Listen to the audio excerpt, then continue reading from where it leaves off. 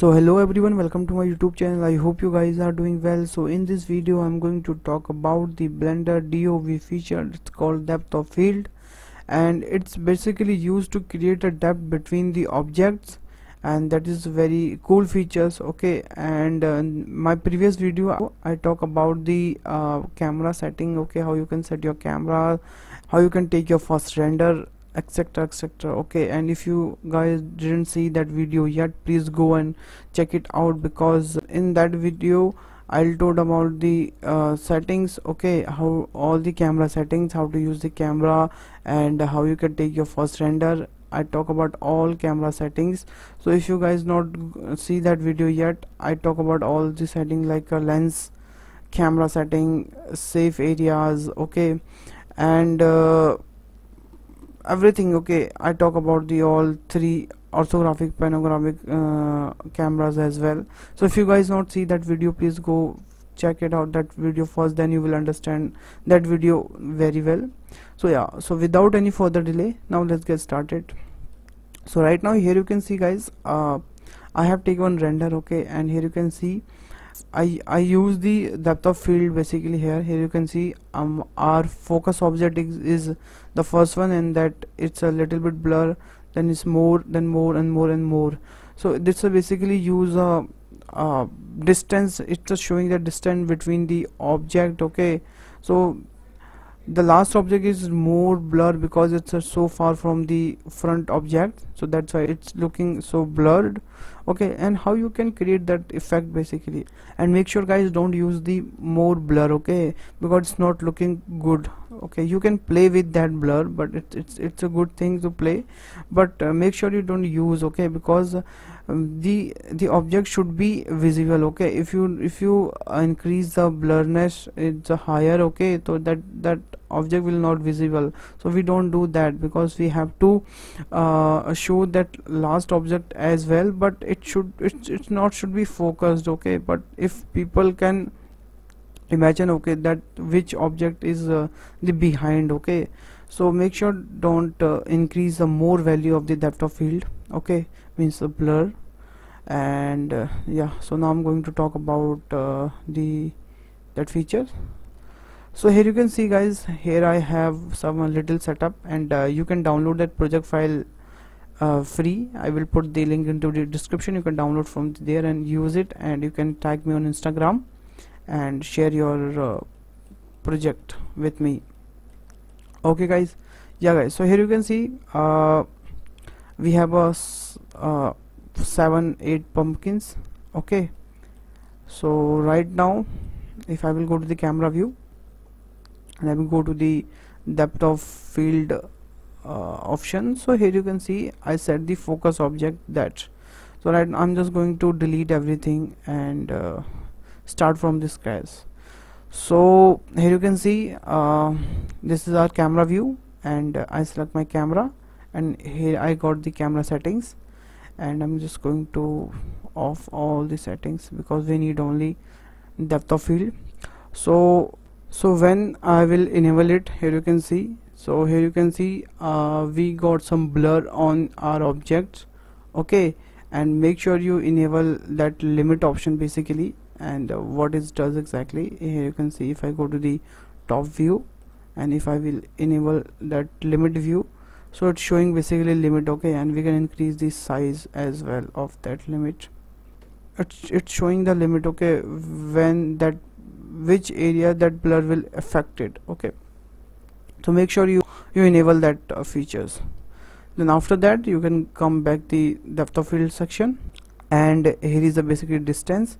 So distance basically create here you can see when I'm increasing the distance, it's showing the distance. Okay, it's if I will show in the top view, here you can see that limit part is increasing. Okay, so this is basically distance between the each and every object, so it's showing the distance. So here you can see right now I'm just play with the distance, and here you can see what happening. So when that that distance bar is going, things is blurred. Okay, so right now I set 0, so distance in the front of the camera. Okay, all front of the object, that's why all all object is showing blur. So first of all you have to set the distance. Okay, so for example I need that object on focus, second one, so I can set the here. Okay, and now I will increase the f force. Basically it's aperture showing the, yeah, here you can see when I decreases it's showing all blur. So when I increasing, here you can see it's showing the clear everything. Okay, so basically this is showing the distance also. Okay, this is the blurriness. So yeah, if I will increase it, the lens is taking only that focus object, after that it's not taking anyone. Okay, and this is the blend, and I think you should keep that blend in default 3. Okay, it's work good. And this is the rotation. If you want to rotate your blur, so here you can see you can rotate very easily, but I think it's not using, I'm not using, basically sometime it's useful. And this is the ratio, by the way. If you increase it, here you can see it's showing the ratio of blurriness, so you can decrease and increase from here. Okay, so you don't it's a depend on your model, it's your depend on your project. Okay, which thing you want to focus on, not. Okay, then now I'm just going to show you. So for example I need that that second pumpkin on the focus area, so I set like that, and I increase the little bit f stop. So now I'm just going to take a render. So here you can see,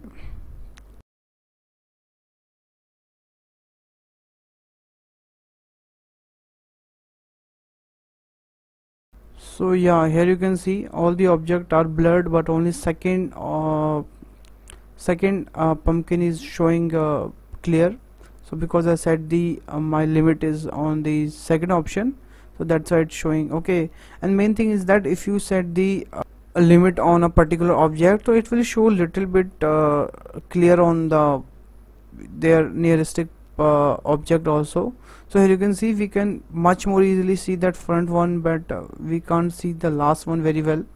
Okay, so it's showing it's not affected more the front object, and the means the nearest object is not affected more, but that when that limit is increasing, that distance is increasing, these object will make a more blur and we can't unable to find it. Okay, imagine ki which object is that. We talk about that f stop, we all talk about these options. Now I'm just going to talk about the what is that, basically focus object. So right now here you can see we have a limit, and we can set our limit basically, and then we can increase our distance, and then we got the our object. Okay, in a focus and defocus. But if here is a focus object option also, so you can assign your focus object like that. I'm just going to assign that object, so everything going to blur that except that focus object.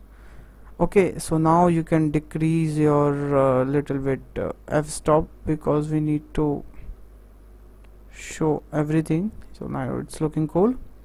Okay, and for example I'm just going to increase the blurriness file, for example, and I'm cutting that object, and I need that object on focus. So here you can see that object is focus and everything is going blurred. Okay, and I told now whatever things is nearby that object, it will little bit show except that other things.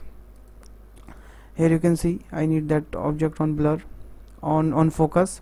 So here you can see all object is getting blurred. And one more thing you can do with that, what you can do, you can add one empty. Okay, sometimes it's good to in animation, and I will also talk about in animation part. Okay, when I make the animation video. Okay, so it's good to for animation. So for example I add one empty like that. Okay, and I'm going to my camera setting and select that empty.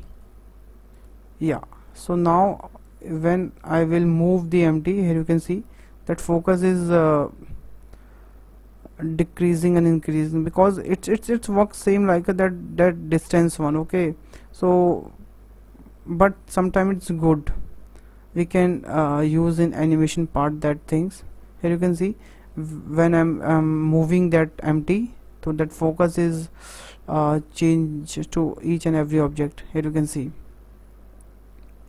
Okay guys, yeah, so I'm going to delete that, and I'm selecting my camera and I'm setting that focus object. And I told you in the beginning, you don't use the more blur, so just keep minimal so we can imagine the things, and that is good.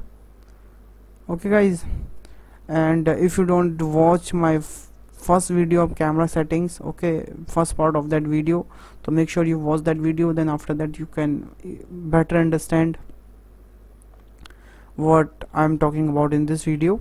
Okay, so in that video I talk about the basics of camera. Yeah guys, and you can also download that project file. I will put the link into the description. You can download from there free, and try it out, and tag on me Instagram, and I will see you on Instagram, and I will see you also in the next video. And thanks for watching this video guys. If you learned something in this video, please hit the like button, hit the share button, and subscribe my channel also. And if you have any queries, if you have any suggestion, please let me know in the comment box. I will definitely reply your comment. So bye bye, take care, stay home.